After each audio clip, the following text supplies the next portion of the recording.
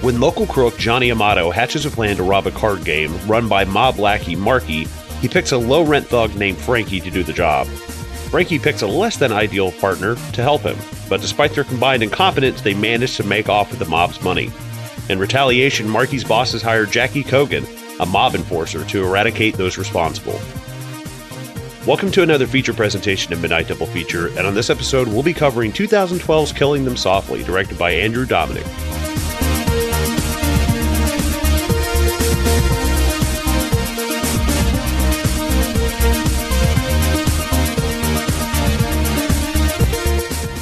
Woke up this morning, got yourself a gun.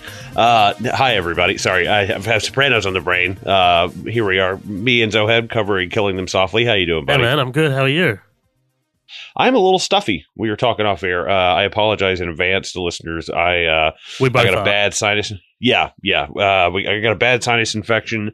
And honestly, I sound great compared to how I did. So just fucking take it, because I'm giving you my best here, dude. I'm so hopped up on antihistamines and meth. But anyways, guys, thanks for checking out the show. If you've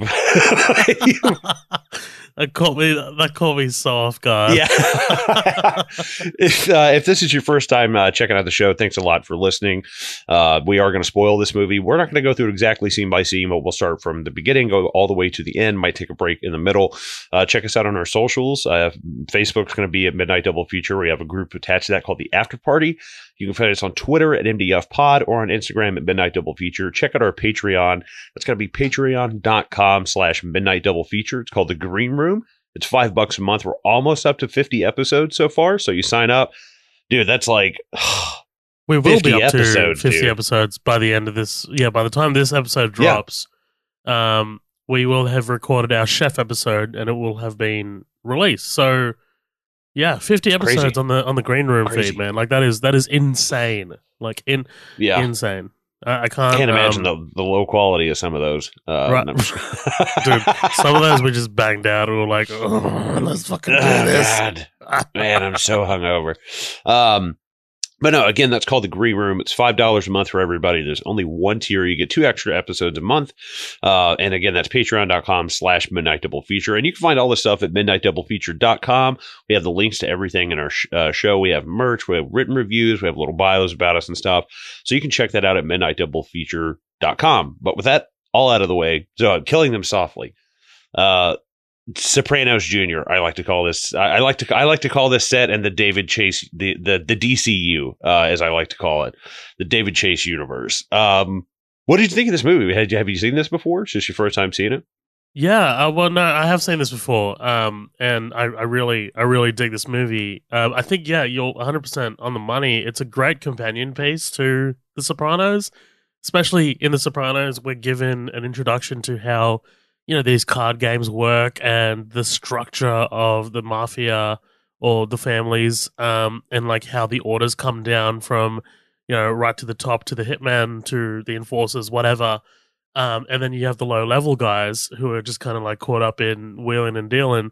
But yeah, like this is like, The Sopranos was just such a great introduction, especially like, those episodes where Chris Moltisanti is like, like in charge of those poker games, right? And then you got Robert Patrick who's getting himself in too deep, and he ends up. I don't want to spoil. Spoil too much, but those episodes were some of my favorite episodes of The Sopranos. Just watching this guy get in too deep, and having to owe Tony Soprano, and Robert Patrick is Tony Soprano's friend in that show, and Patrick's like, oh, yeah, it's okay. He's my friend. Don't worry about it. He'll let me slide. And, Tony Soprano being Tony Soprano, I'm not going to spoil it, but it's just, if you have not seen The Sopranos, do not let the fact that it is a bit of an older show steer you away, because it is absolutely incredible. I mean, like, the storytelling is timeless, absolutely timeless. Yeah. But I think you're 100% right. This is absolutely a great companion piece. Not only do you have Gandolfini as well, but you have Johnny Sack as well. Yeah. A couple other actors as well. Yeah. But like, man, like this movie is a tight 90 minutes. Hell It's a yes. it's just, in and out. It has a point and it has something to say. We can talk about that. About American capitalism and the fall of the housing, the fall of the housing crisis and the bubble, and how incoming presidents deal with particular issues and things like that. But the movie is it's taking those issues and it's kind of like telling them on this ground level of like organized crime, and seeing like how even something like the housing bubble affects people like our two criminals who knock over the thing, like who knock over the poker game. So it's just like it's really interesting how people you've got Gandolfini's character who has a job, right? I mean, like in this economy, he has a job, but like he doesn't give a fuck about earning money. He just wants to Right. get loaded, and he just wants to fuck hookers, and he doesn't really give a shit about doing his job. Whereas other people are like, in this time, we know from history, are like, man, I need a fucking job. I need a second job. I need a third job to keep my family afloat. So it's like Yeah. it's really interesting how this story is told and how people go about doing their jobs. Literally, the last line of the movie is "Pay me my fucking money." Yeah. um, so I can't wait to talk about this movie. I think Andrew Dominik is an incredible director. He's currently directing a movie that's kind of got quite a bit of buzz called Blonde. It's about Marilyn Monroe, starring Anna de Oh, okay, Armas yeah. from Blade Runner. Yeah. It's going to be rated NC-17 for some reason. It's for Netflix. Oh, wow. Um, yeah, and Dominic has done another movie that's actually very much in the Australian culture, very much in the Australian zeitgeist. It's been around forever. Called Chopper, about Chopper Reed, starring Eric Bana. Oh, with Eric Um, Bana. yeah, Yeah, I want to yeah, see yeah, that. That looks yeah, yeah. good. It's wild. It's a wild movie. Every Australian knows this movie. Every Australian's seen this movie. Every Australian can reference this movie. It is an infamous Australian movie. But Dominic, I think, was born and raised in New Zealand, so that's interesting. Um, the cast in this movie is absolutely Jesus. insane. I mean, Yeah. Whew. so like I said, I had seen it, and I watched it at the theater in 2012. I remember walking in, and in the other auditorium, I could hear Dread playing, and I wanted to go and watch Dread Oh, that's again because cool. I remember it being so good. But I remember going in and I was like, all right, Brad Pitt's the only person that I know in this movie. But I had seen Ben Mendelsohn in another Australian movie called Animal Kingdom. This is now spun off into its own American TV show. I think it's on like 4 or 5 seasons, but that is an Australian movie, the original one, and it's got Ben Mendelsohn, it's got Joel Edgerton. It's pretty fucking good. Obviously, Richard Jenkins is a friend of the podcast. I want to say by now. Oh, yeah. Hell I yeah. mean, the late great James Gandolfini, the late great Ray Liotta, man. Like, I mean, Yeah. is Oh, this is his world, man? Like, this is his bread and butter. I mean, we can talk about Goodfellas, but like the whole kind of like I'm not the rat. I don't know who he is. I don't know who knocked it over. Like he's just so good in this movie, with the limited screen time that he's oh given. man. It's so fucking good. uh Yeah, please yeah, go on. he's definitely got that kind of like I don't know. Like I feel like this role is like tailor made to his specific like that was all of my money, Karen. Yes, that yes. feels The that manic, he's got this the like manic. Yeah, yes, he's got this sense of emergency like fucking constantly, dude. right. It's great. Yeah, it really makes you sit on the edge of your seat. So the last person I want to mention is Scoot McNairy, who is the other robber with Ben Mendelsohn. He's been in a few things like Gone Girl and stuff like that. Scoot, not Scott, which is crazy. Yeah, wild, huh? I remember first time watching this, kind of being disappointed because I didn't know that this is a story or the structure of the story that I was going to get. It's just basically like, oh, they rob a card game and the mafia gets their revenge. That's it. But Yeah, there's not a lot of flair to it. Yeah. right. But I mean, on a rewatch, there's so much more happening than that, I think. And I remember being very disappointed that Brad Pitt shows up like really, what, 20 minutes in to 30 minutes in, something like that. It's insane. Like, Yeah, something like you've that. got this, you've got this A-lister who's like on the posters, on the trailers, and it's just like, oh, where the fuck is he? Why am I watching these two guys? Just, like, I don't understand. But I just finally, before we do get to your thoughts, man, oh man, I love this cinematographer, Greg Fraser. He's an Australian. He just did The Batman. He won an Oscar for Dune. He is. Oh, cool! Good for him. He is fucking killing it right now, man. So yeah, this movie also looks really gorgeous, man. Like, it's a gorgeous looking movie. I will never forget the moment when Ray Liotta is killed. Like, I mean, I remember that very vividly. So, yeah, I'm glad you picked this because I think this is a fucking banger of a movie, man. Well done. Hell yeah. Yeah, so I honestly, I had never seen this movie before. I watched the first half hour of it. Nice. I fell asleep 30 minutes into it and was like, I don't care what the rest of this movie is. I've got to talk about it. It's the first scene with Ben Mendelsohn and Scooty McScooterson and Johnny Sack was like, dude, this is this dirty crime office, these fucking files everywhere. Like, I was immediately sucked into this world. And I think that's one thing that, like, it's a it's a very good movie. It comes close to being great, but it's almost too lean. It almost leaves, there's bits where the movie does a great job of like of showing you a world and not really getting into it. Like when Vincent Curatola is explaining to Frankie, he's like, yeah, you remember Doc? You remember about 7 years ago I had that job? And he's like, oh, come on, don't talk about Doc. I knew him, and a character we will never hear from again or see. And it's really crazy that it really drops you into that world, but doesn't bother, trying to walk you in with any kind of tutorial. And I really liked that.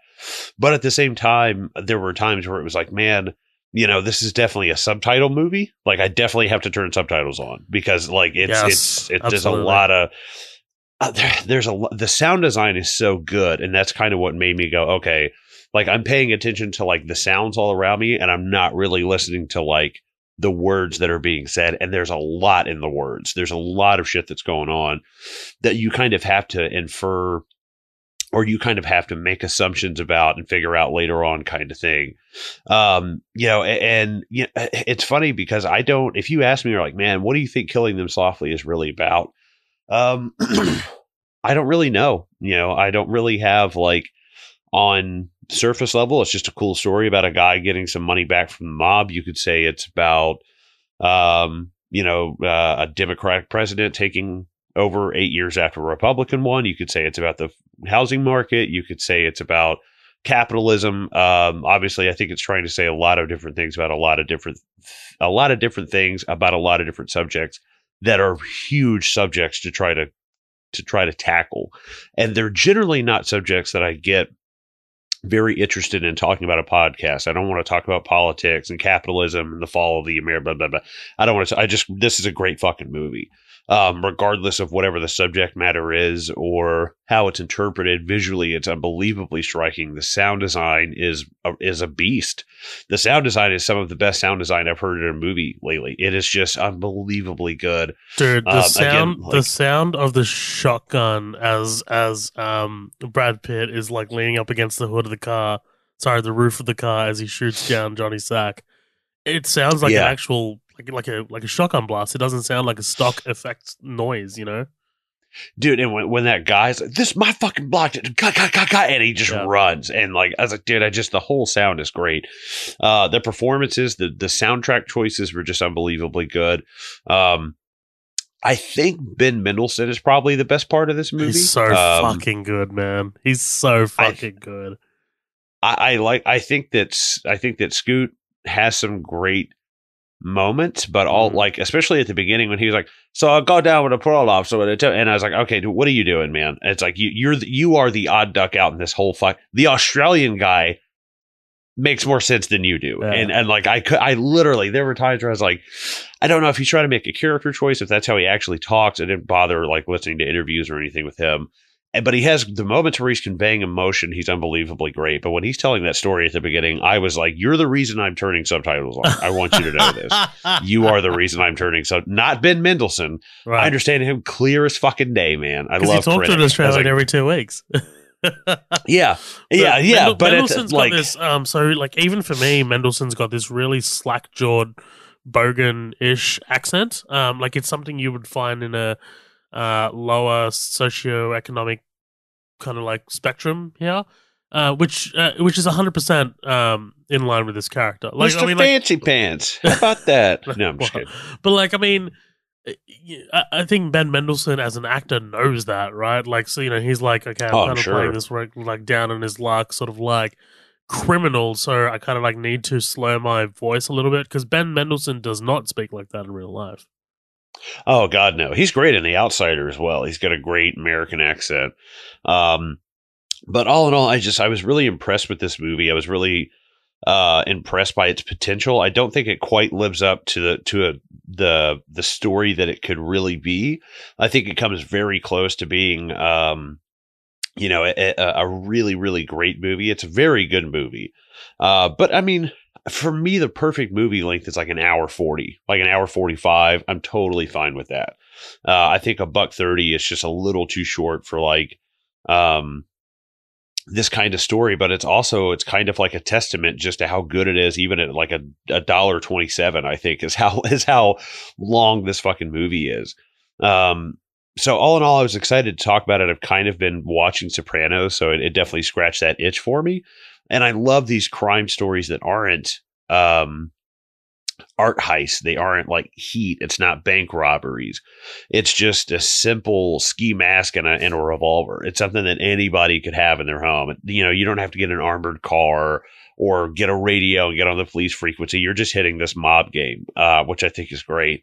Vincent Curatola is like, there's something.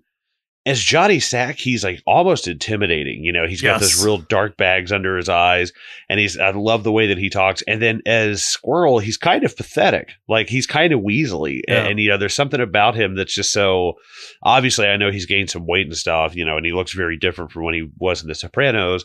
But all in all, it was like, man, this guy, even though he's essentially playing a very similar character to who he was in The Sopranos, feels light years away from Johnny. Johnny Sack wouldn't share a bathroom. Wouldn't be in the same. Yes, yeah, a friend from New York. Johnny Sack wouldn't be caught dead in the same bathroom with this guy. He'd be like, "Nah, get this guy out of here. Get this guy out of here, Carmine." But all in all, I was really impressed with it. I thought it would make something really interesting to talk about. There's some meat on the bone if you want it there. If you don't, if you just want a cool looking movie with a simple story, that's also there for you. But if you want to get into the downfall of Western society, you can do that too. Absolutely. Those are my favorite types of movies, dude. I love a movie that's not trying to be very in your face about the message that it's pushing, but at the same time, if you are wanting to dig deep and talk about it on a podcast like we are, you can. Right. I mean, it's definitely there for you. I think Dominik, when he made this movie, was like really came into it with that. Is like, I didn't read any interviews or anything like that, but like he was just, it's very obvious that he's like, okay, let me try and make this gangster crime film that when I watched it, I was 19, that I could enjoy, a 19-year-old could enjoy. But like now, here I am, fucking 8 years. Oh my god, 8 years later. I know, dude. I was like, wait. I was like, man, James Gandolfini. What was this? 2016. Yeah. James Gandolfini was still alive, and then I was like, yeah. 9 years later, and still enjoy. And now that I've discovered things about the world in the last 9 years and figured out exactly what the housing crisis was in '08. Thank you so much to The Big Short. I'm able to look at this movie with a different view, different lens. Yeah, hell yeah. The only thing left that I really have to say is the only thing I really took away is what is this movie about? Is I think it's just really an analogy for the financial crisis. The financial crisis is the card game getting hit again because nobody's making any money.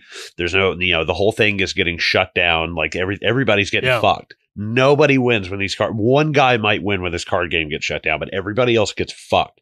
So then you have the federal government stepping in as Brad Pitt, and Wall Street is basically the mob in this game. And you have to all right, that's enough. Let us take over and kind of steer the ship for a minute and figure out what's going on. And that's about the closest thing to any kind of deeper meaning that jumped right off the page at me. I'd have to dig harder for shit.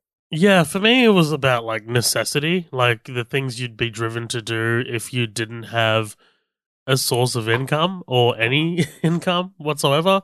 It's kind of like if desperation, right? Yes, because of the housing bubble. If you're a civilian, I'm saying like not someone wrapped up in the mafia world, and you're watching this, you're like, damn, like, is this something that I could have been driven to? Like, you know what I mean? Like, it's like, how far would I be willing to go to get what I want? You know what I mean? So, I think I love a story about desperation. Like these two guys, they're not desperate, but it's the only way they can really earn money. It's the only way that they can really go about doing something. They were definitely wrapped up in this before 2008, but even though they're not a part of like normal 9-to-5 society, the financial crisis still affects them because it affects the people that control the business that they're in. And it's interesting to me that Scoot's character Frankie ends up, he buys a new car, he buys a new jacket, whatever. But Russell, Ben Mendelsohn's character, actually invests the money. You know what I mean? Like, there's something about that where it's like, how does this guy, the fucking heroin addict, end up investing his money so he can grow, whereas Frankie, just ends up spending it. It's just interesting, really, really interesting. Right? Yeah, absolutely. I tell you what, let's jump into this and kind of take it off because I think the first word that comes out of this movie is America. Yes. I think that's literally the first word. Yep. And I love if you slap those together, it's America. Now fucking pay me now fucking give me my money is great. We start off by seeing, and I did not know this. I had to read this online that this is when Frankie is getting out of jail. I was like, oh shit, okay, that makes a little bit more sense. Adds to the desperation. He's walking out of this big empty dark hole into the light of day. Apparently this is set in 1987's old Detroit via RoboCop. I don't know. Like I just expected to see RoboCop shooting guys in the dick like left and right on this. It is very dour and downbeat, right? Like there's newspapers and shit flying everywhere. It did remind me of dude. that, yeah. It's like, I guess they're in like Boston, somewhere up north. I immediately thought Detroit. It was the first thing I thought of. Maybe it is Detroit. I don't know.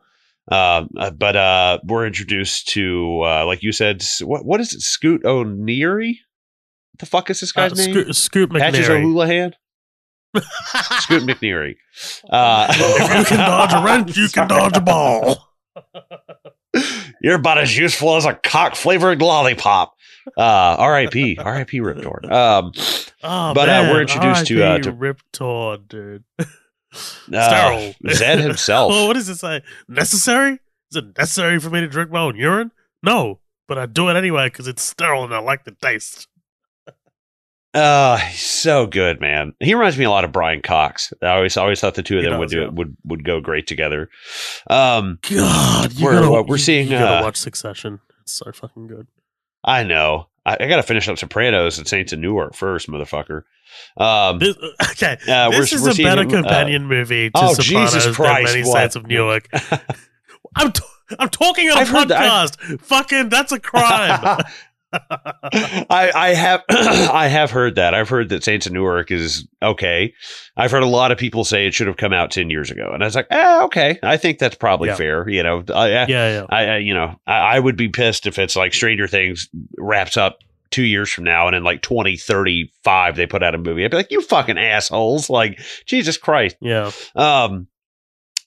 So we see him getting out of jail. He's he's also talking with Squirrel, aka Johnny Sack.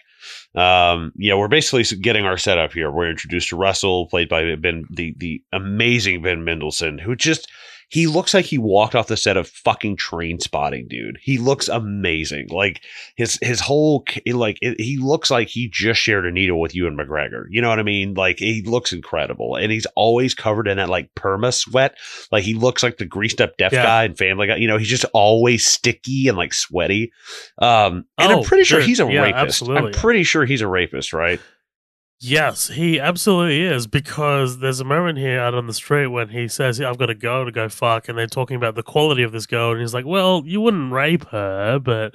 And it's like, what the fuck?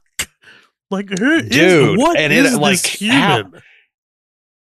It's not even, like, the word is obviously a fucking bomb going off now, like, in a conversation, but it's the casualness of it. That it's like, what the fuck? And then later on, he's like, man, I don't know what you're fucking doing with those dogs. And he's like, I can't do it with a dog, mate. Dude, I mean, I've heard they nip, you know, you don't want to do that, mate. And you're like, what the fuck is going on, dude? This guy is an absolute train wreck of a human being. He's a menace. He is a menace, you know? But not only that, dude, he's stealing and selling these dogs. I know. That's so, that guts me, dude. Shit. Even as someone who hates like purebred dog shit, like I'm like, no, adopt, don't shop, get mutts, you know? But still, it's like, it just breaks my heart. You know, there's some kid at home like, has anybody seen Rex? You know? Right. This was the year that, Ben Mendelsohn really started to become a thing, 2012. So this year, 2012, he had Killing Him Softly, and I remember specifically being like, who is that guy in The Dark Knight Rises? Because, like, you know, Bane puts his, he puts his hand on his shoulder, and he's like, don't test me. Like, and then, like, you know, after that, he was in, The Place Beyond the Pines. That's all in 1 year. Right, so The Place Beyond the Pines, The Dark Knight Rises, and this.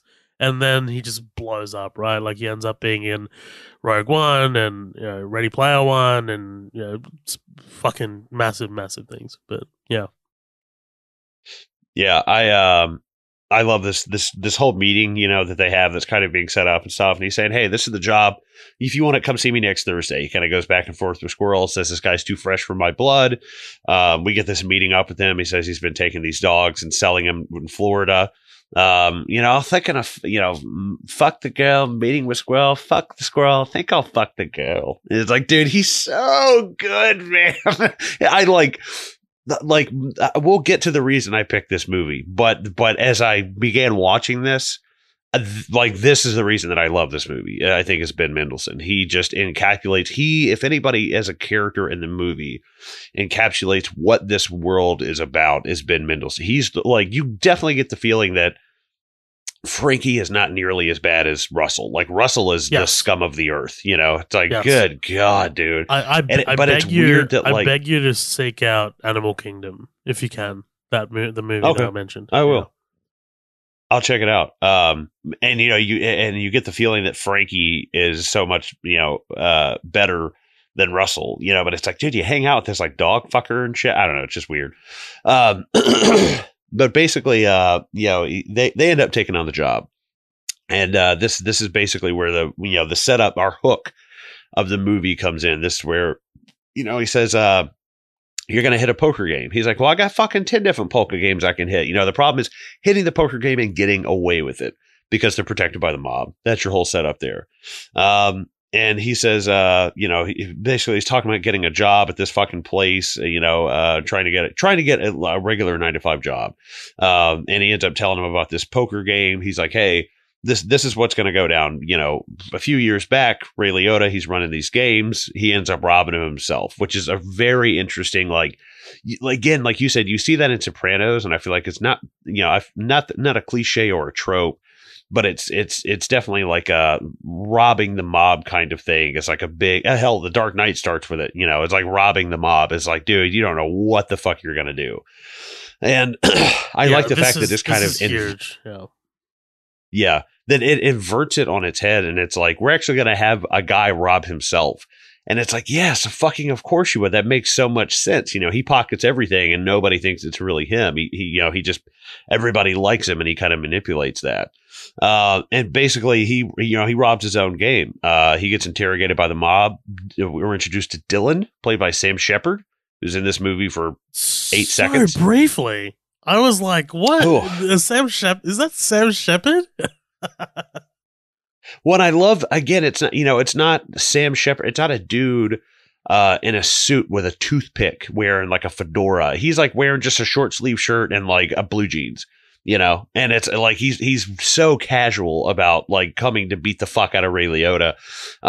That's one of my favorite parts of the movie when they come to Ray Liotta's trailer house thing. I love that we stay outside. When he puts him through that. He puts him through that fucking window. What the fuck, Dylan? Right. What the hell is all this about? And it's like, dude, you understand why he got a pass because he sells the fuck out of it. You know, he sells the outrage of like, how dare you think that this is me? You know, and it's perfect. It's so good. The other guy, the one that's with him, Kenny, the muscle, you know, like the kind of like sort of short, chubby dude. He's in the town. He's in a couple of Ben Affleck movies. I think his name is. I did not realize that. I think he's like a Boston musician. His name is. I think he goes by Slaine, Slaine. But yeah, he's been in a few things. We talked about him in the town. Man, I do not remember him at all. Sorry, Slaine. But basically he starts telling him, hey, this is what's going to happen.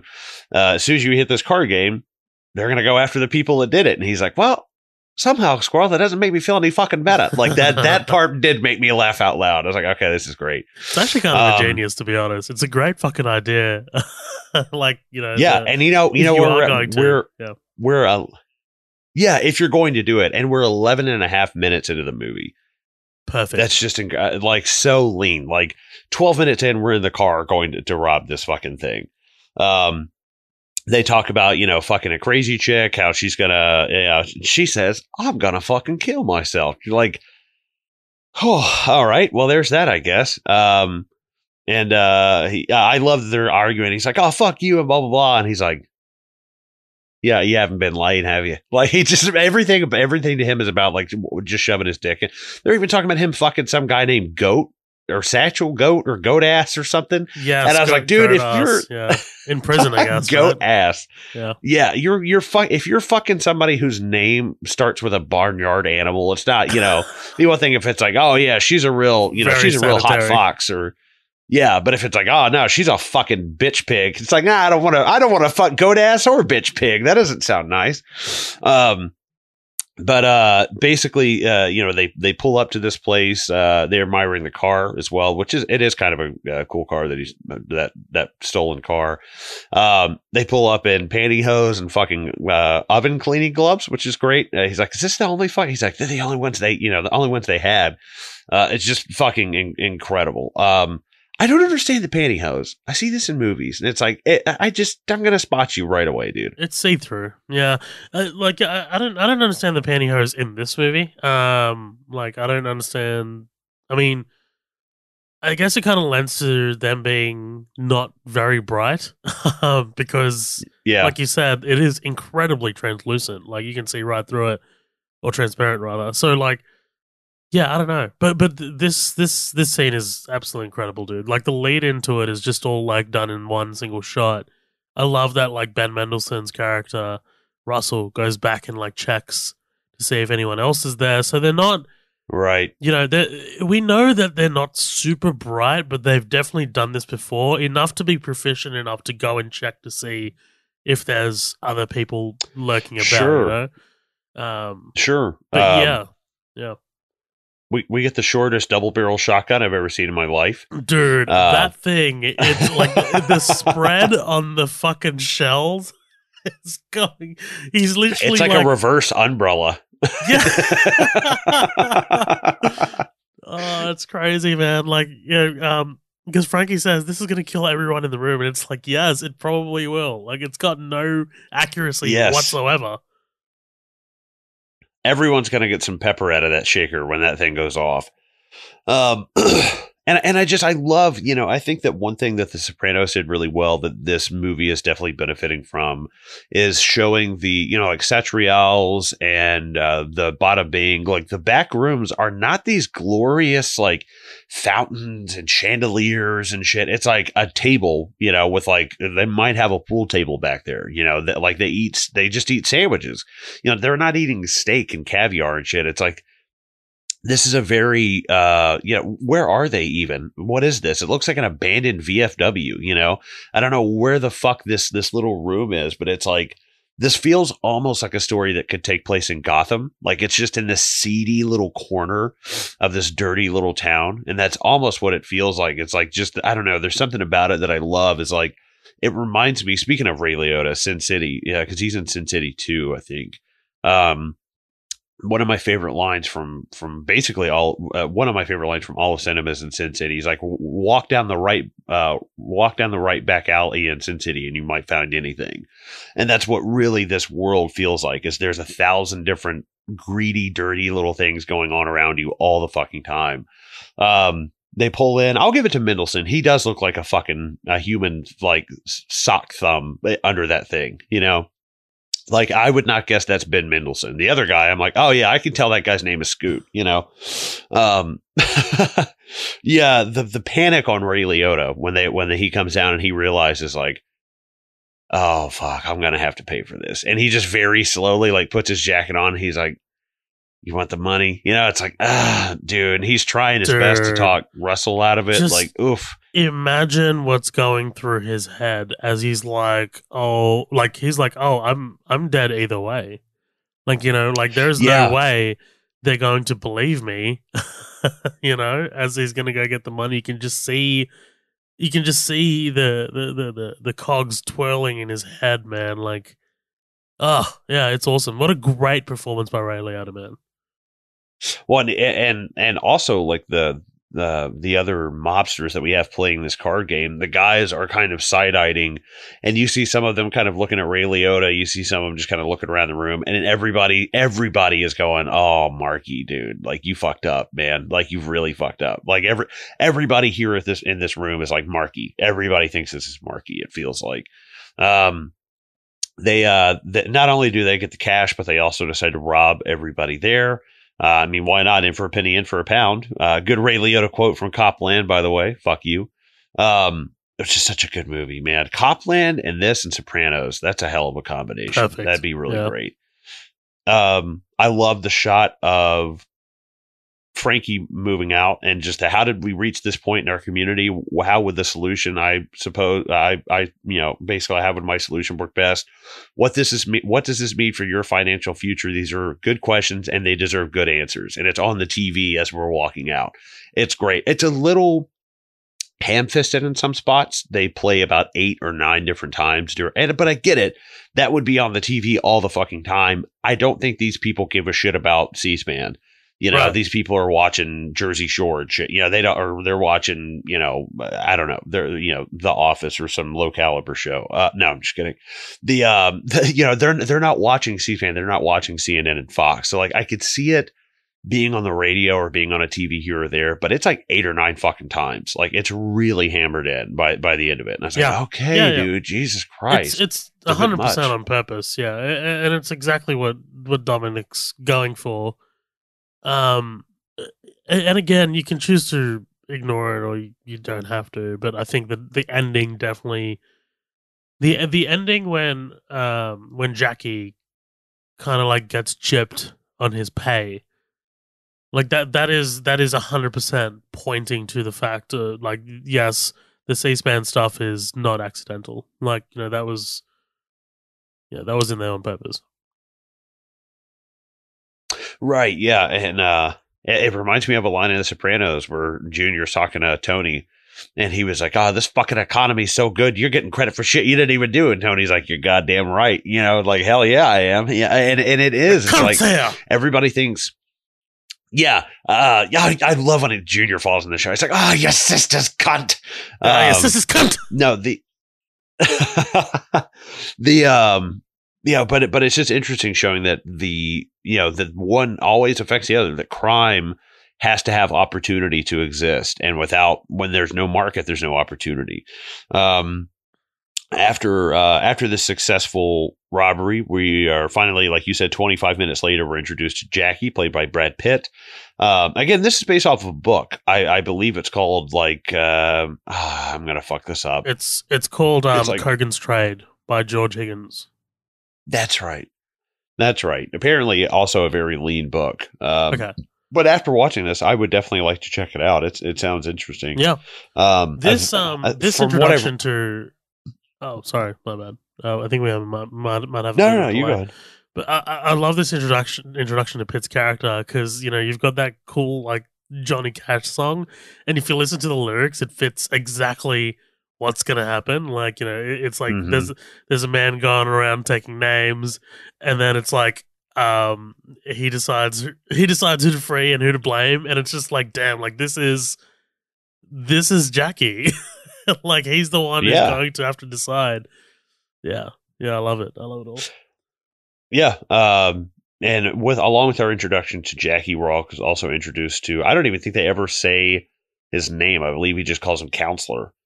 Richard Jenkins' character. I think that's it. I don't know if they ever even name drop. It might be in the credits, but I've never even bothered to look. Yeah, no, I didn't. I think you're right because on Wikipedia he's just credited as a driver. So. Wow! Holy shit! Yeah, but I'm assuming he's the lawyer for the higher ups.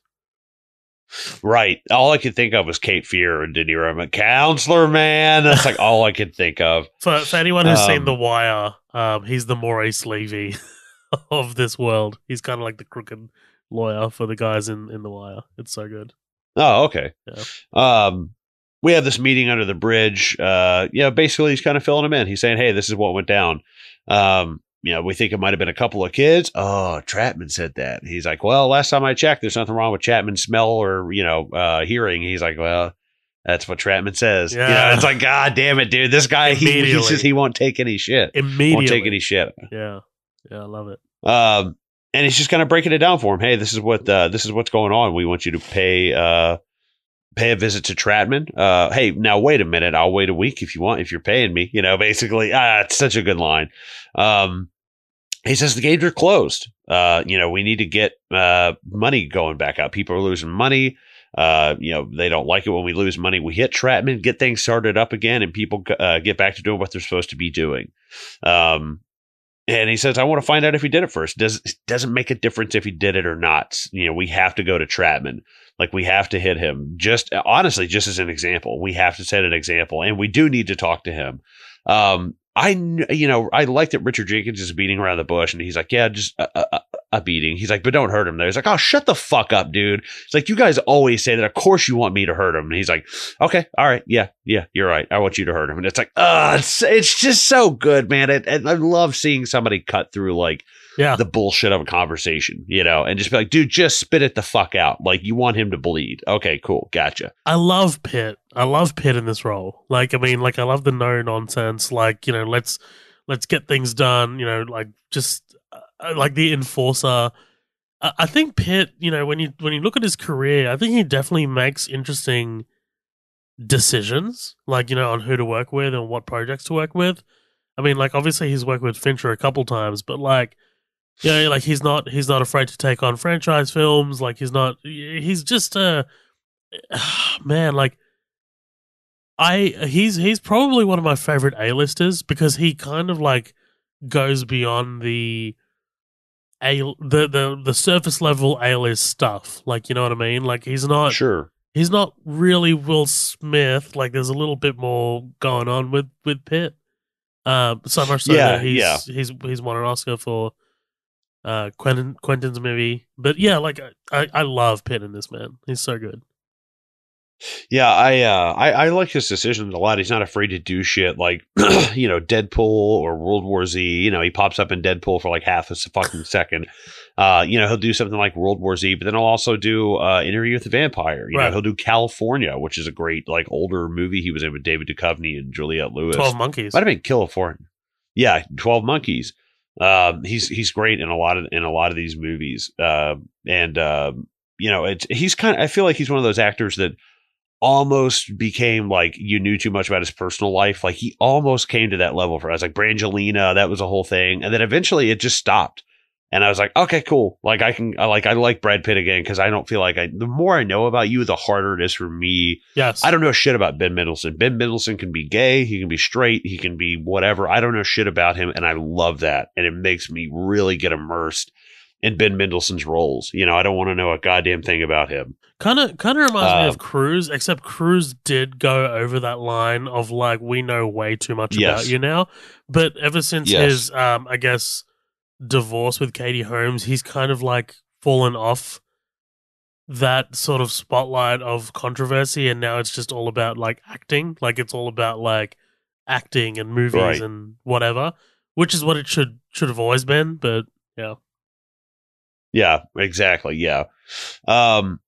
We get these guys going to pay a visit to Markie. They say, man, he's going to make this difficult for us. No, he's not. He goes, yeah, he is. It's like, I love that pause. And he's like, I know whatever is going to happen is not going to be easy. I was like, okay, yeah, they'll rough him up. They'll give him, and they just kept hitting him. And I was like, dude, this is awful. Like, I'm getting nauseous watching this, dude. Yeah, the way it's shot as well, like the super brightly lit, the rain, and like I feel like they've sped up the footage like in post production because like it looks very, very different. Yeah, the frame rate is very different as well. But it's a really interesting technique because this is a brutal scene. Dude, and him like vomiting up the blood and shit. They're like, and oh yeah, spleen might have like, oh, dude. And they're like, yeah, he might have popped a spleen, you know, or something. It's like, Jesus Christ, man. And it almost feels like you know, they're like holding his arms and hitting him. It's like, dude, this almost feels like a rape scene. You know, it feels awful because he's just totally defensive. He's like, dude, you know, and they're holding his arms back and letting the other dude hit. It's fucking crazy to watch. It's really, really fucking awful. And like you said, it's fucking raining like hell. Just super brightly lit. It's super brightly lit, and Ray Liotta plays that like patheticness so well. They beat the shit out of him. It is fucking awful. We catch back up with Frankie and Russell. Everything's all sunshine and rainbows now. Like you said, Frankie's got the car, he's got the haircut, he's got the jacket. You know, they're feeling on top of the world. And the hilarious thing is that it shows them in this. It's like, yeah, we got all this awesome. Yeah, we got it. I mean, I think they said they racked $100,000 from this game, so they probably made 30, 40 each, maybe. But at the you know, it just kills me that they get this money and they immediately go sit in this like shit ass flop house that like, you know, it again, that this feels like the house that they find Ben Affleck's Batman in Batman versus Superman, you know, and he's like crawling up the ceiling, you know, it feels like this shit ass like crack house kind of feeling. But this also, is visually also they stupidly, I mean, like Frankie at least stupidly spends his money pretty much immediately. Like, you know, like this reminds me of the Robert De Niro. Yeah, you get that coat off. Yeah. Well, what does he say? You know, he does the fucking with the Cadillac. The Cadillac and the take the it back. With the fucking, take it back. That's right. Take it back. You take it back. Oh, dude, he is fucking. It's my mother's name. What'd you say? You fucking getting smart with me now? Oh God. He tears the fucking coat off that bitch. And she's like, I just got that car. Because I'm saying, yeah, excuse me, honey, no one's talking to you. You know. But we see that they got a bit of a problem now. This is visually unbelievably beautiful, and it revs up the tension as like, you know, we see him going out of Florida and he blows up the car and he gets hit, and it's just really funny. And it's immediately followed by like the devastating ass news of like, yeah, they figured out who did it pretty quickly. Because Russell was blabbing to Kenny, I think is his name. Kenny, yeah. Well, because I remember watching, so I was watching this movie for the podcast, and I was like, hold on, like Kenny is there, like Russell's there with Kenny in this flashback, but we saw Kenny with Dylan before, so what the fuck? And then you kind of piece it together. Well, and what's interesting too is how you talk about Russell is the one who is actually trying to invest his money, and he's one of the only ones that's spared. Yeah, he goes to jail. Yeah, he's going to go to prison, but he's not dead. He's alive. That's what's kind of interesting, and he's right. He's at least alive by the end of this. He's talking about all these grand plans. I'm gonna get this heroin and make this money. This is some of the best drug use I've seen in a movie since Requiem for a Dream. They just do such an incredible job of just the visuals, the audio, the things cutting in and out, the panic on Frankie when he's like, Russell, wake the fuck up. Are you talking about Kenny? And it's like, dude, you realize things have gone very badly now. And that Russell does not fucking care. He's so high, and he is exactly, I don't know, at the same time, he doesn't get killed.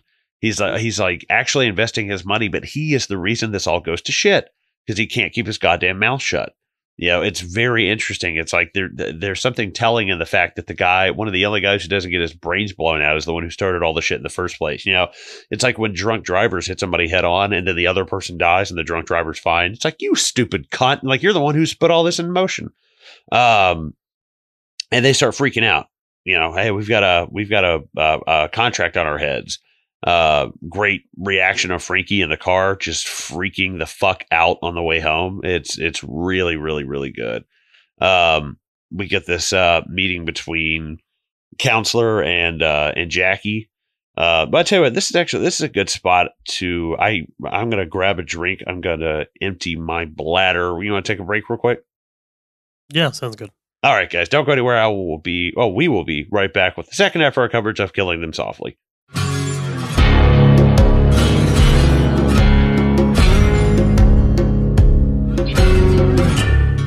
Hey guys, thank you so much for listening to this episode of the podcast. We're having a great time recording this. This is just me breaking in here to tell you all about Bad Crystal, a Breaking Bad podcast, hosted by yours truly, us here at Midnight Double Feature. This is a podcast that we have been, I guess, recording in the background as, I'm a big Breaking Bad fan. I mean, I love that goddamn show. It kind of sort of shaped me and introduced me to, I guess, what we call now the golden age of television. I followed it when it was airing, and now Colin's never seen it before, so I'm kind of guiding him through the entire series, and we're having a great time doing it. We're currently recording season 3. Seasons 1 and 2 are now available via the Bad Crystal, a Breaking Bad podcast feed. So if you want to go and check that out, you absolutely can. We highly recommend it. It's such a fun side gig for us, and we're having the best time doing it. So check it out. It's called Bad Crystal, a Breaking Bad podcast. Season 3 is on its way, and I can't be more excited. So thank you so much, guys. Thank you so much for supporting the show. As always, much love from us here at Midnight Double Feature. And back to the episode.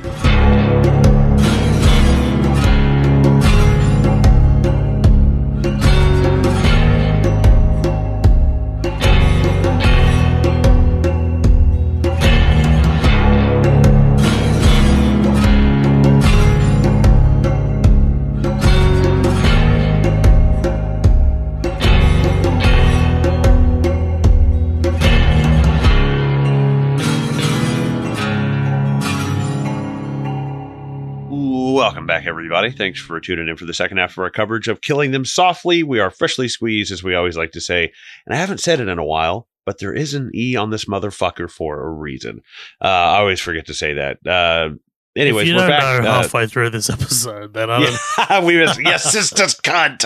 We're like, oh, by the way, guys, this podcast is rated E for everyone. But we get this meeting between Jackie and the counselor. He says, hey, this is what happened. This fucking idiot guy's running his mouth. We've got to hit Trattman. It's on the street. It's Trattman. It's nothing but Trattman. If you let this go, we're going to have every fucking kid in a ski mask and a revolver holding up these goddamn games, basically.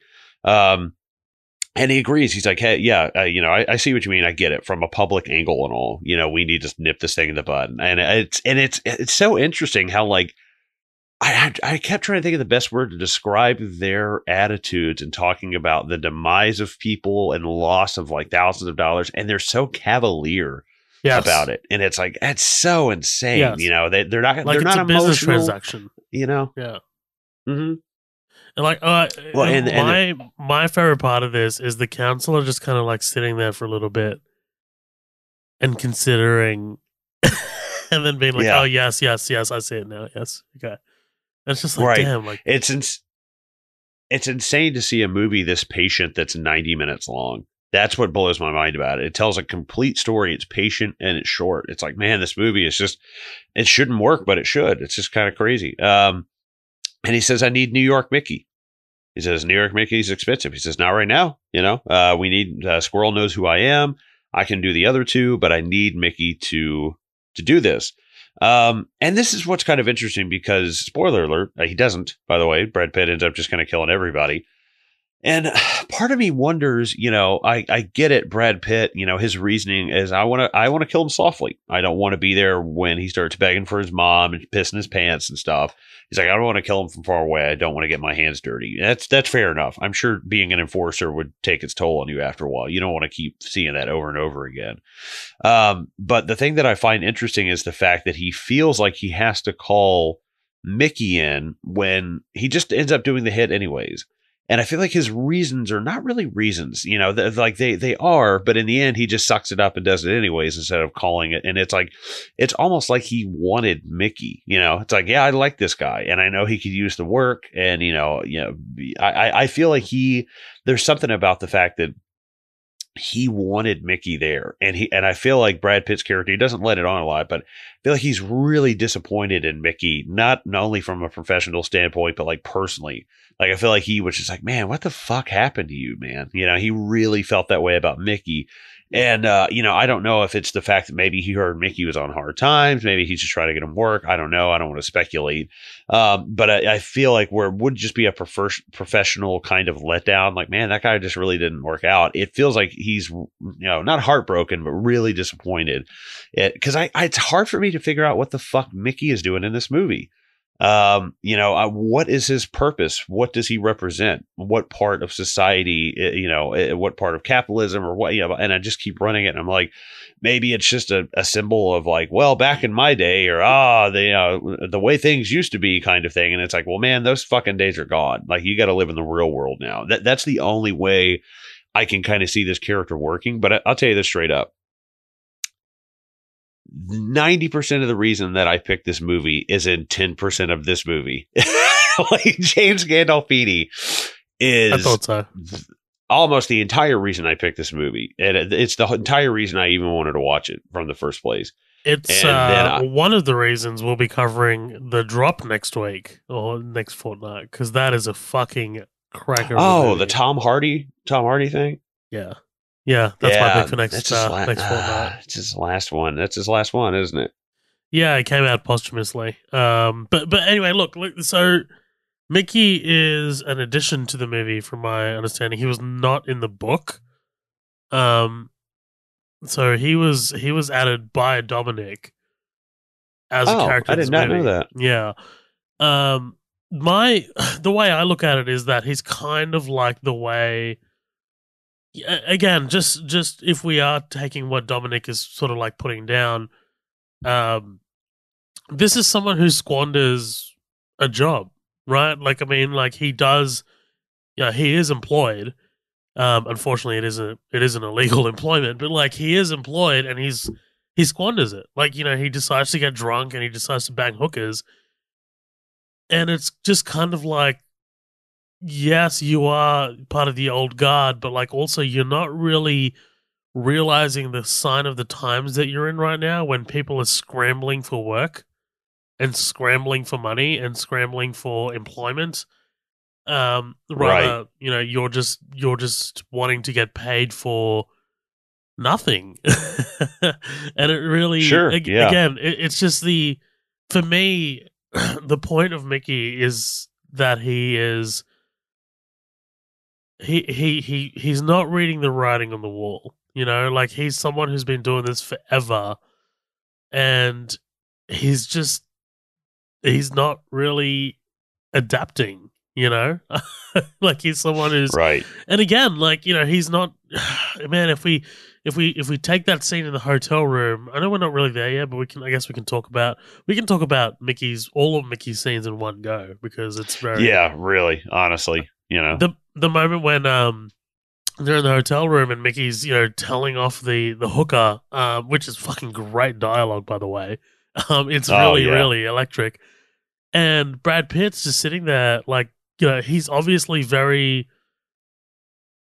Pitt is kind of disgusted by Mickey's behavior, but he's too nice to say anything to Mickey. Like, you know what I mean? Yeah. And Mickey is this giant fucking steamroller of a man who just treats people like shit. um and you know, Mickey again, he's the old guy who asks for respect but doesn't give it. I think Right. and it's just His yeah. character is almost closer to like s- um like a sloth like Richie Aprile from Sopranos. I see it. You know? I see it, yeah. Um yeah, this whole scene is just it's also, I feel like, a great, and I feel like people say this all the time and it loses it's a masterclass in tension, but it's like this is an extremely because you're watching Right. this guy and he just keeps drinking, and I'm like, dude, each one of those I'm like, for one thing, that martini is $19 fucking dollars. Like, oh my God, Yes. my God. Like, it fucking gives me anxiety. I was like, Jesus Oh, Christ. dude, that poor Um, waiter when he fucking comes back and he's like, "What about the beer for my friend?"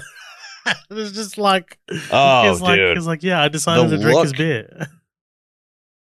the look he shoots him when he was like, I'm sorry, and he just stops and gives him that corner eye out of those glasses, and I'm like, dude, you have no idea how God. close you are to tasting your own spinal fluid. Like, you are fucking dangerously close to the line. I mean, And he's there's a repugnant, reason why this guy was hailed as one of the best actors of all time, right? I mean, like he is just right. God. He's so effortless, Gandolfini. um I normally don't like talking about like tabloid shit and stuff. Have you ever read or seen anything about James Gandolfini's last meal? No, I haven't. It's fucking gnarly. It involves a lot of liquor. I'll say that. And I was like, Jesus Christ. I mean, he was a huge guy. That guy could fucking pound food and liquor, I'm sure. I just say Google it. It's pretty intense. Um, and the sad, it's just all I could think about like during this was like, they're like, yeah, in his last meal, he had about 8 shots of tequila and 2 pina coladas. It's like, fucking Christ, man. And it's like, all I could think about is watching him pound this alcohol and be like, oh no, Jimmy, don't do it. Dude, Apparently everybody. I just think Do of Family Guy, and it's I don't know. Stewie goes somewhere and he's like, "Man, this place is more deserted than James Gandolfini's workout room," and it's just Oh, Gandolfini walking past his gym. He's got like a burger in his hand, and he stops at the yeah, I gym. remember that. He stops at the door, looks inside, and he's like, "Meh." He just keeps walking. Yeah. And I was watching this and I was thinking of John Goodman. I was like, dude, this could totally be John Goodman. And then it made me think of Family Guy, where it's just him eating You all can the have food. what's left. Yeah, there's never anything left. But I think it was the Shades. The Shades had me thinking of Big Lebowski. That's all I could fucking think of. You're dying over there, dude. Just like, because these are like some of my favorite clips from like Family Guy. I remember recording these on my phone and sending it to a friend, and just like watching him back every time. And every time like John Goodman goes in for the for the meal, and he's just like, and the kid's reaching for the turkey, and he's like, yeah, he slaps stabs him him with away. a fork. And he's like, I told you, you could have what's left. And the kid's like, there's never any left. My favorite is the last kid just face first into his own bowl and like dies. That's my favorite part of it. I think it was the glass. It felt, there's something about Gandolfini's glasses that were very like Hunter S. Thompson. They were very Walter from I almost said Fear and Loathing, from Big Lebowski. And Jimmy's, or sorry, Jimmy, I don't know, fucking, I should, James Gandolfini scenes. You know what fucked me up is I kept watching documentaries about him, and they all call him Jimmy. And now I go, oh, Jimmy Gandolfini. I'm like, I don't know him like that. That's not cool. I shouldn't say that. Like, it'd be like someone would be like, yeah, your co-host, Zoe, Zoe Deschanel would be like, shut your fucking mouth, God damn it. You don't get to call him that. This whole thing is just like, God, the pity that this guy feels for himself. It makes me feel like Livia Soprano, like, oh, poor you. That's like all I can think of the whole time. And, he basically is just breaking down his life is going to shit. He got popped on some gun charges. He's going to be doing time. His wife's just been threatening to divorce him. And it's like, Jesus Christ, dude. Like, if this guy kills himself in 6 months, if he goes back home, like, I love that Brad Pitt says, he's like, dude, jail's probably the best thing for him. Because if this guy goes back to just his normal life, he's going to drink himself to death or kill himself or something. Yeah, but do you think this guy goes cold turkey in jail? Does he survive? Oh, no. This guy is definitely tricking out for like a fifth of something, right, or he's beating people to death for it. He just kind of, puts everything out there. And it's very awkward. It hangs in the air and he goes, but what are you going to do? Let's kill some people, and he kind of lays it out for him. He says he can't be down here long. We set up something, the downfall of oh my God, what is this fucking character's name? Frankie. I just blanked on Frank. No, Frankie's Scoot. Oh, Markie. Mickey. Sorry, I totally blanked. Yes. We started throwing around Frankie and Jimmy, and it fucked me all up. Mickey. Fucking Italians, man. And Mickey kind of. What can I tell you? Jesus Christ. I'll tell you what. Mickey kind of breaks down. He goes, I shouldn't do 2. I've got too much heat. I just need to do this 1 and get back home as soon as I can. Which is interesting because he ends up staying there for 3 days and just, having like a Rick James party and just fucking people and, getting coked out and banging women and shit. But before that, we could finally get the death of Ray Liotta. Poor Ray Liotta. I like that both times he's seen outside of anything, it's just fucking pouring down rain. It's like this guy just can't get out of the rain kind of thing. One thing that I just wanted to highlight before we do get to Markie's death is this meeting between Kenny and Jackie at this diner, and like as they're getting up, is Kenny stealing the tip? Like, yeah. There's something about that I think just also goes to Dominik's kind of like whole thing about like capitalism or anti-capitalism, and literally Kenny is taking away income from the waitresses or the employees. So it's just like it's a dog eat dog world, as it was in 2008 when people didn't know how the financial crisis was going to happen or shake out. Right. And it feels like, not only is it a desperate move, but at the same time, it's like, this guy just went to Florida and sold a bunch of purebred dogs. This guy doesn't need $1. That's what's kind of fucked up about it. It feels like very scummy, and it's a fucking $1, but I think it also shows to Brad Pitt's character because that is exactly what he is here to do. He is to straighten out the problems that have occurred and get everybody their money back and figure out what the hell is going on. Well, maybe not get their money back, but at least, try to figure out what the hell is going on. Get the system back. Get the system back up and running. Yeah, absolutely. Right. They pull up right beside Markie. Night, Markie. This is some pretty cool shit. I like the extreme close-ups on the gun. I don't love some of the shit looks a little, the CGI. Digital shit looks a little adult. Yeah. It looks a little whack sometimes, but the extreme close-ups on the gun, the music that's playing in the background, the water coming off the gun and the shell casing as he fires it. The slide going back. Yeah. Ray Liotta awesome. hitting the fucking windshield, and it like turns into like a snowflake, against his head. He gets hit by the cars. It's like fucking hell. Yeah, man. I love how long and drawn out it is. Like, seeing these cars come through and just absolutely destroy him. It's awesome. Like you said, we can kind of skip this scene with Mickey and Jackie, where we see him kind of he's just been binging out. I do love the fact that, straight up Brad Pitt finally hits a point where he's like, Mickey, and he's like, what? He's like, are you all right? He's like, I'm fine. Like, it feels like RDJ and Zodiac when he was like, hey, Paul, are you all right? He's like, no, thanks for asking. And it's like, it felt so similar to that scene. And I love that scene so much, like two unbelievably great actors. But we see just how far Mickey has slipped now. And he's always talking. One of my favorite things from Sopranos is Tony, when he goes down to like Miami with Paulie and a few other people, and they're like, hey, you remember when we did this? You remember when? He goes, man, fucking remember when is the lowest form of conversation. I was like, oh, that is fucking killer, dude. And that's all Mickey is remember when. That I feel like that's all he fucking is now. I feel like he is like the My Chemical Romance song Disenchanted, just this spoiled kind of potential. You're just a sad song with nothing to say. It's like, dude, that feels like Mickey to a T for me. But I love, you know what? As much as I am perplexed by this character and I don't know what the hell is going on, I could watch James Gandolfini do this all day. I could literally, if it were 90 minutes of just this, I would watch it. Oh yeah, absolutely, man. This is his bread and butter.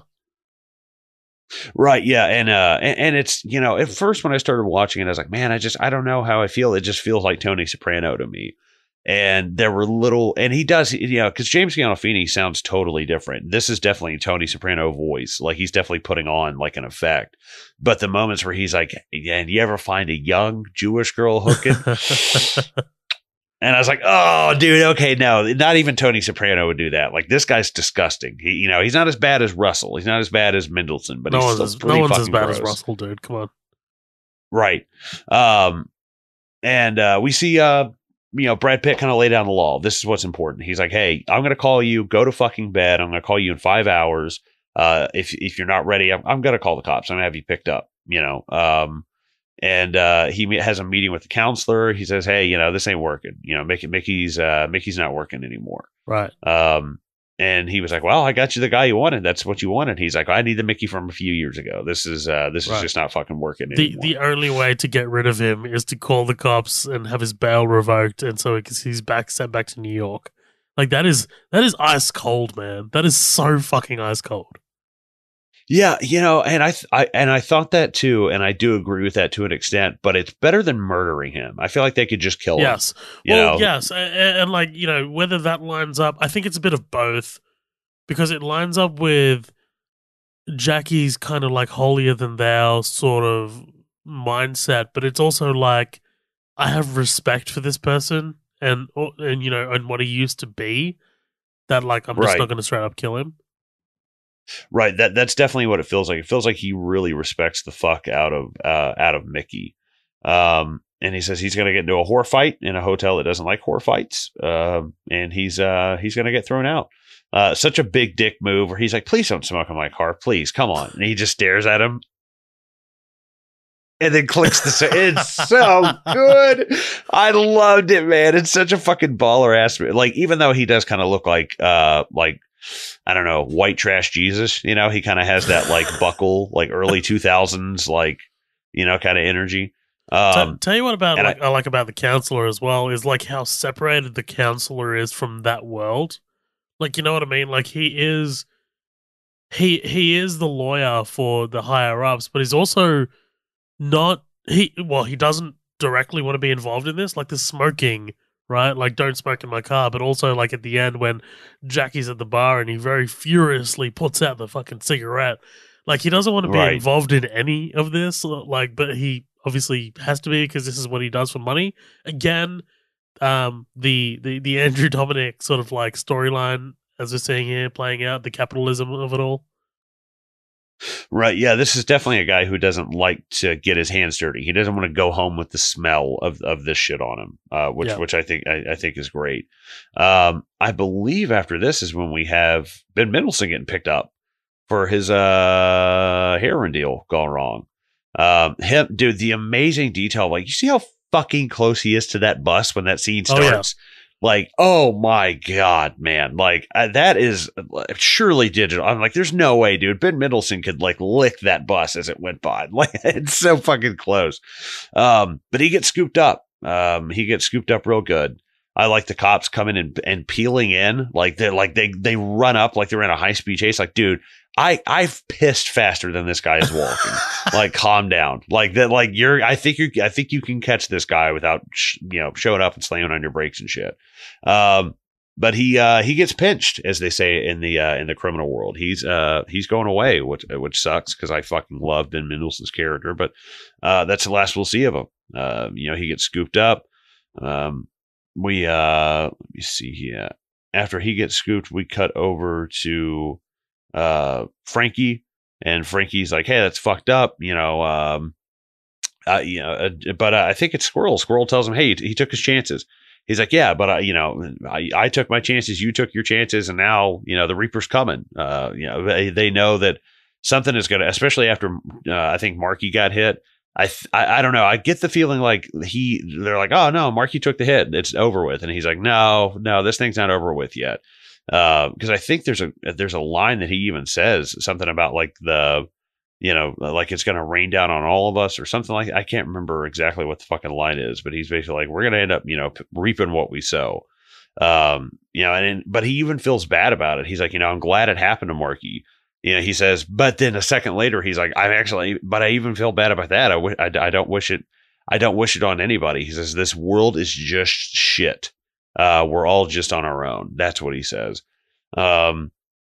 We get this great scene of Jackie going to this bar. We get the shooting right there on this fucking street, which is just great. Like, no hesitation. He doesn't even flinch at it at all. He goes into the bar and really lays it down for Frankie here. He's like, hey, man, this is just what's going to happen. I need information. If you don't know where he is, fine. That's okay. But eventually somebody's going to come after you. And he's really trying to play up and be his friend here. But I feel like, they're talking very like in code, kind of incognito. They're not really saying anything in black and white. But from just kind of what I gathered, Jackie's like, listen, you either help me with this, or once I'm done with you, once I'm done with your friends, I'm going to come back here and fucking kill you too.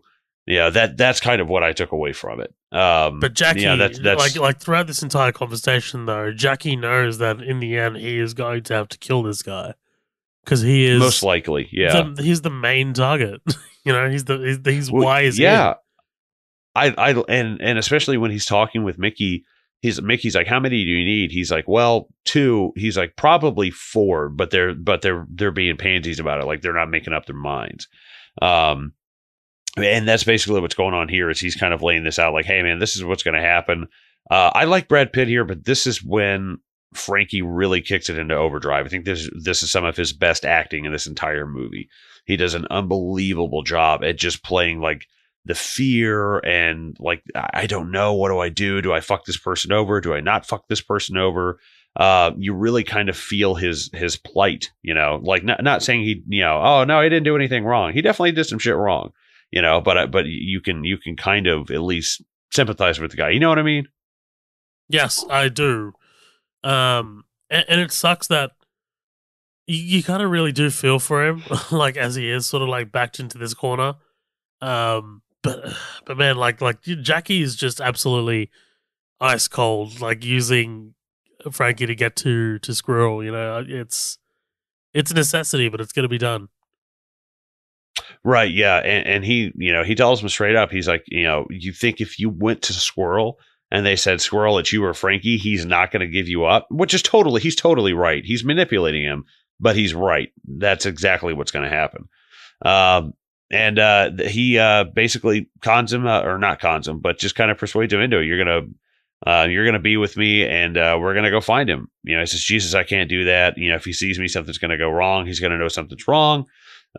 He's like, I tell you what, you just, what does he say? So you just made your choice, I guess. Basically says, like, if you're not coming with me, you're fucking dead. That's what's going to go down. We see this great scene of them, going into, going into New York, maybe wherever the fuck that he is. They're hanging out and they're waiting. I love as they're sitting there, Brad Pitt's like, is that him? He's like, no, it's not him. And then when the car pulls up, he's like, is that him? And the kid doesn't answer him. He goes, That's him. yeah, that's him. Yeah. It's like, it's great. Poor Johnny Sack, at least he got some, I guess, right before he died. I mean, like, who is going to prevent his wife from eating chocolate bars now in secret? Like, you know what I mean? Like, yeah, right. That's a problem. Who is going to go and tell him about Jenny Sack's 95-pound mole getting removed from her ass? Oh my god, dude! I was going to tell her about that. I love how that one joke sparks an entire fucking war. Oh, like, it's so fucking good. It's good. I don't want to ruin it for anybody, but yeah, it gets fucking good. It gets very intense, just off of a joke. He ends up popping Squirrel in the guts with a shotgun. Really fucking brutal when so I was dozing off and I wake up. The double tap. I wake up and he's shooting Johnny Sack in the back of the head. I went, fuck, man, I got to finish this movie. Yeah, he runs back to the car. I love the little real detail. Invested, eh? real invested in the stakes. Oh, yeah. Well, as I love the detail before he runs off and kills Squirrel, that he's like, why don't you leave me the keys and I'll get a start up, after you kill him. He's like, yeah, I'm going to take the keys with me. Like, I've known a few too many people who got a head start, way beforehand. Again, the proficiency of Jackie. I really enjoy it. Yeah. He ends up having to swap him halfway down the the road because the kid can't slow down. I guess he's so terrified. And he ends up blowing his brains out. One to the head and like fucking 4 to the chest. Like, Jesus Christ. Yeah. Really, really wants him dead. Yeah. Well, I mean, like, expected though, right? I mean, like, he's the Frankie is the reason this all kind of happened, right? I mean, like, obviously Squirrel as well, who gave them the job and put him onto it. But Frankie, like, come on, man. Like, you had to go. You had to go. There's no... You robbed a mob game. You robbed the mafia. Right. Well, not only that, but like robbed all of the people at the game. That's where you end up. Now you're just being greedy, Right. Like, I mean, before it was business, now it's personal, Right, exactly. You can't just run into again, the mob game is one thing, but robbing the actual mafia members, like, Jesus Christ, why don't you just fuck his daughter too while you're at it? Right. That is like the ultimate disrespect. Right, yeah, exactly. And I think this is all taking place on the 2008 election night, I'm pretty sure. Yes. As Obama is winning the 2008 the 2008 presidency. And what do you think about this kind of little monologue, I guess, we get from Jackie at the end here? What do you feel? How do you feel about it? Yeah. What little I know about American history and Thomas Jefferson and all that stuff. Jackie is someone who looks at the American presidential system or the American government or financial institutions as something that doesn't really matter. Like, you know what I mean? Like, people are going to do what they're going to do. People are going to rob and steal and lie and cheat, no matter who's in charge. And Thomas Jefferson is just someone who lied. Basically, he's just someone who, on the surface made it look like he was doing good, but was actually, fucking his slave wife or whatever the fuck he says. And I think, Jackie is someone who's seen the underworld. Like, he's someone who's seen the most terrible parts of humanity. And, he's not, he's not charmed by it. He's seen the raw, unfiltered parts of it. And, people like the counselor have this sort of like dual identity of like, yes, I'm just doing a job, but like also at the same time, I'm doing a job. Like, I know what my clients are asking for and asking Jackie to do. And, in the end, when, when the counselor gyps, Frankie on his salary or payment or rather, he knows that this is just business. But like Jackie is like, well, of course it is, but like, yeah, I don't know. Like this ending is very. It's a scathing indictment on capitalism in America, I think, and how people go about their money and like how people get paid for their time and services, and rather how management often withholds payment for the people's time and services. Um, so like it's just I think this movie doesn't really have an answer, but it just rather brings up the issues. You know what I mean? Like it's just like, here, look, these are the issues that we have Right. on Spotlight. Dominik's like, I don't really have an answer for this, but these are things that affect everything from fry cooks to mob enforcers. Right, yeah. And it's great lines to end on. This guy wants to tell me we're living in a community. Don't make me laugh. I'm living in America. And in America, you're on your own. America's not a country, it's a business. Now fucking pay me. Boom. Killing them softly. Yeah. Yeah, I don't know. I think the final monologue is interesting. I like the fact that you have someone in Jackie who's like, I do things that make your world possible, to the counselor. And I think that again, the counselor just doesn't want to, the counselor has probably seen a dead body, at some point, but that's about it, versus Jackie's seen probably 3 or 4 this week. He sees dead bodies all the time. See how unflinched he is when there's a murder literally 40 feet behind him crossing the street. Doesn't even fucking think twice about it anymore. Versus the counselor, like you pointed out, can't even handle cigarette smoke. So you see the kind of disconnect between their two worlds.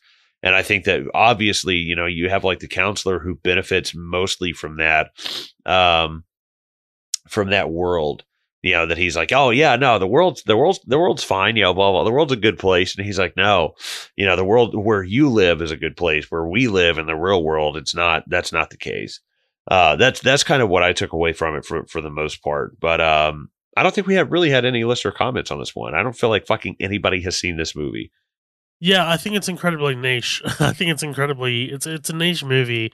Matt Anderson and I were talking about it, I think, in one of our posts, because I think someone might have shared the trailer for Blonde, which came out I think last week. So Oh yeah. we were talking about Dominik, and dude, if you are interested in this movie and Dominik's kind of resume, he made a great movie called "The Assassination of Jesse James by the Coward of Robert Ford." By the Coward Robert Ford. Oh, okay. Also starring Brad Pitt. Yeah, it's got Casey Affleck as well. Dude, shot by Roger Deakins, might be one of Roger Deakins' most beautiful movies. And yes, I know Blade Runner exists. Blade Runner 2049 exists. But yeah, definitely check that out if you haven't seen it. I think, just kind of like my closing thoughts. I think this is a great pick, man. I didn't appreciate it in 2012 for what it was because I was a bit younger.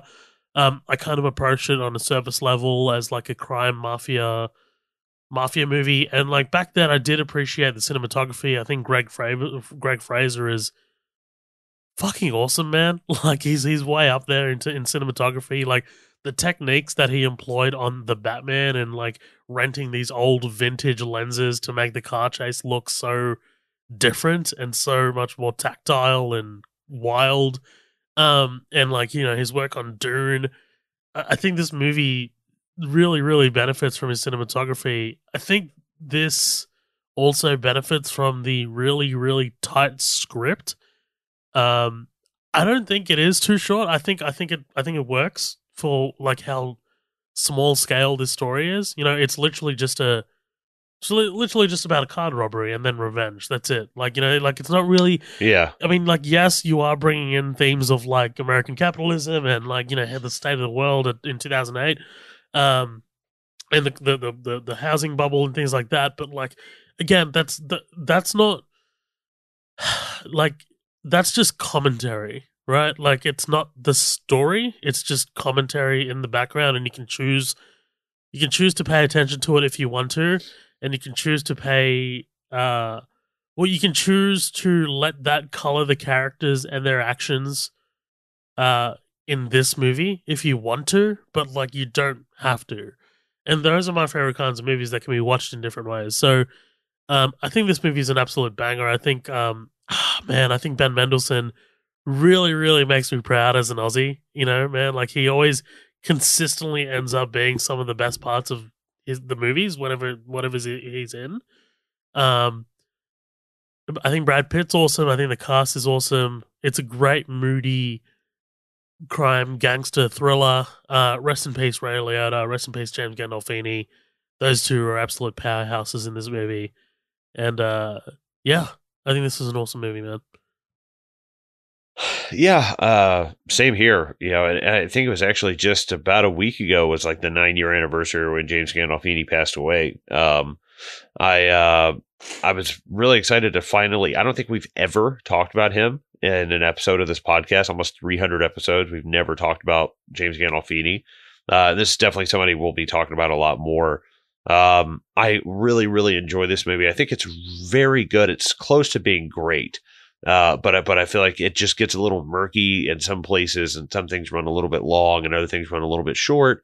But other than that, I think it's a fine movie. I think it's a really, really, really good movie. You know, I saw the trailers for this movie. I think it was a little mismarketed for sure. I think there was a little deceptive kind of marketing going on.